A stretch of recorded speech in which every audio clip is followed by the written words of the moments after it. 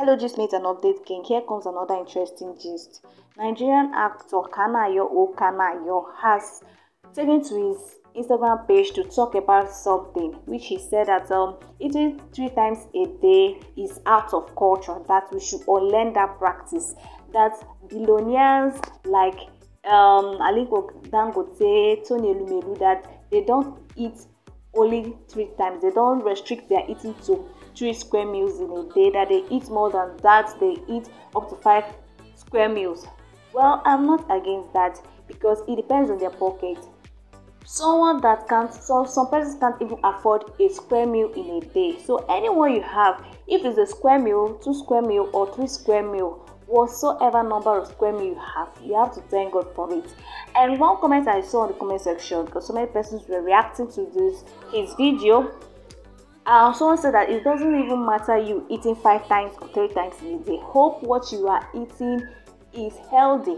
Yes, it doesn't matter you eating how many times in a day. Hope the one you are eating, hope the one you can afford is healthy enough, because you won't use your money to buy what isn't healthy to your body. Guys, don't forget to like, subscribe and share this video. I'll leave you guys to hear what he said. Thank you. There are certain lifestyles the West brought to us, but the British brought it closer. One of them is eating 3 square meals. There's nothing good about 3 square meals, especially now that people are trying to be in good shape with their eating habits. You can actually eat 5 times a day or more, but in small bits.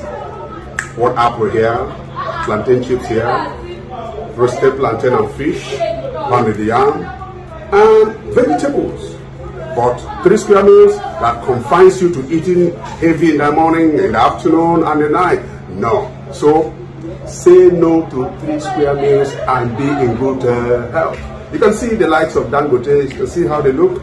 Tony Elumelu, Femi Otedola. You think they eat 3 square meals? No, they eat more than that, I suppose, but in very small bits. So unlearn 3 square meals and be healthy. Thank you, guys.